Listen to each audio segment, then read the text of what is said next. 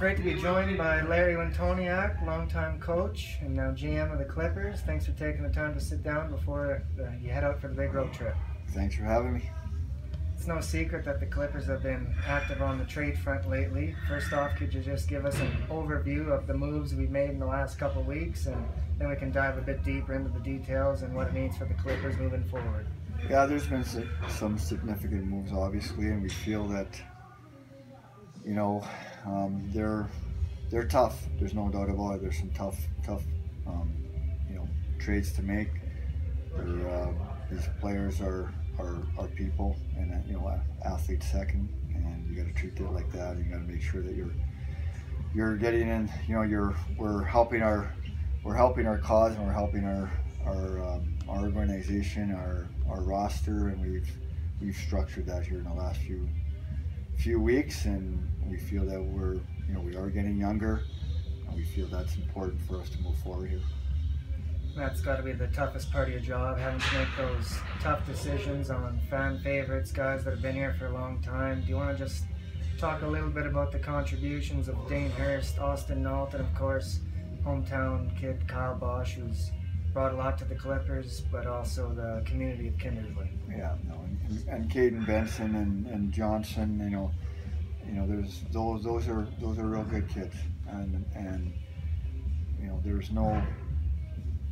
You make these trades based on performance and what we need as a hockey team, and it's a hockey deal, and we always there's a lot of emotion that happens when you especially for myself, because of the fact that when you're an assistant coach you get more attached to the players.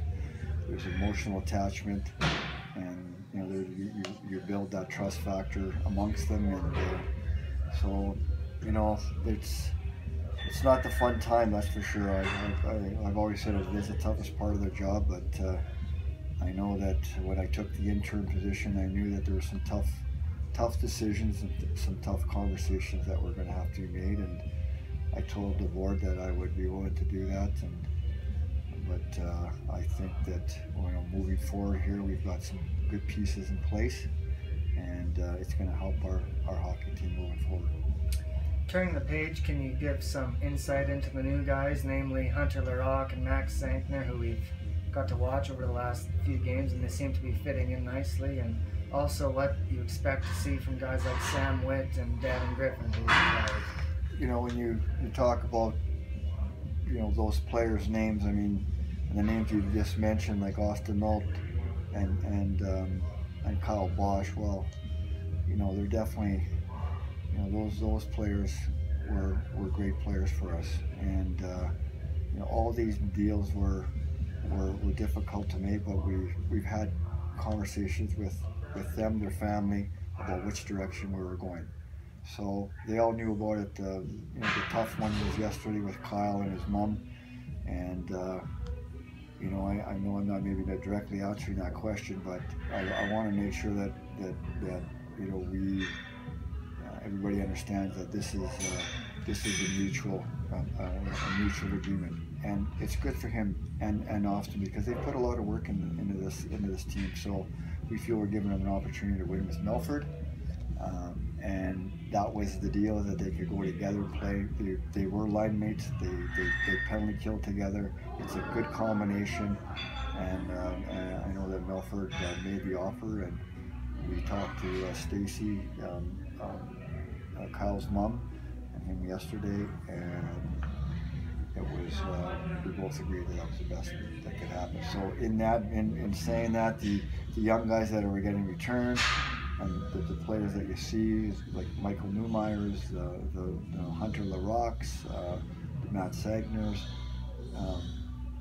those are the kids that have come from those deals that we think that can help this organization move forward. So I think we're in a good position now. Our draft, when we're trying to draft players, that's also a big part of who we are, and we want to make sure that when I first came on board here, we really didn't have draft picks, and I think that puts you behind the 8 ball. So when Clayton arrived here last year, that was our goal, is that we're going to keep all our draft picks and we're going to move any draft picks for trade. So so this year we have all our draft picks.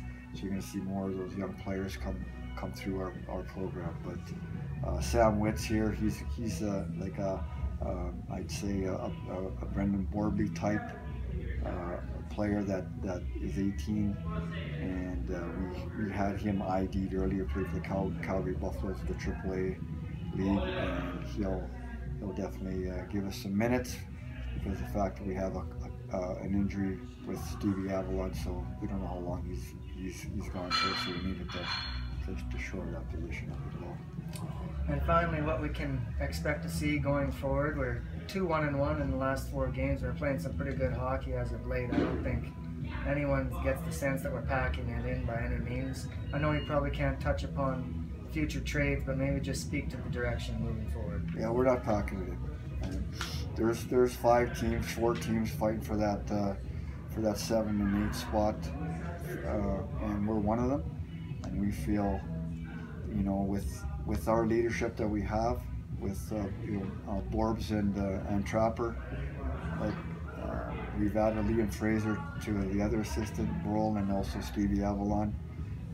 When you lose 2 guys like Bosch and Nault, we fill those with pretty good hockey players too, and pretty good people, pretty good leaders that care about our team. So moving forward, we're going to give these kids an opportunity to play in some important minutes, some critical minutes for their development, and you can start to see it happening now over the last 4 or 5 games.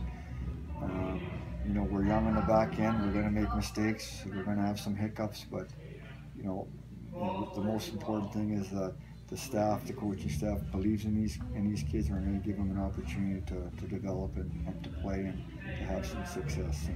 And that's what we want as a staff. We're going to do everything we possibly can, and we'll give everything. That's our promise. We give everything. We're going to give 100% to these players, so to make sure that they're going in the right direction. And that's how we feel about our. We want to make sure our community understands that too. Coach, thanks for taking the time, and good luck the rest of the way. Thanks for having me.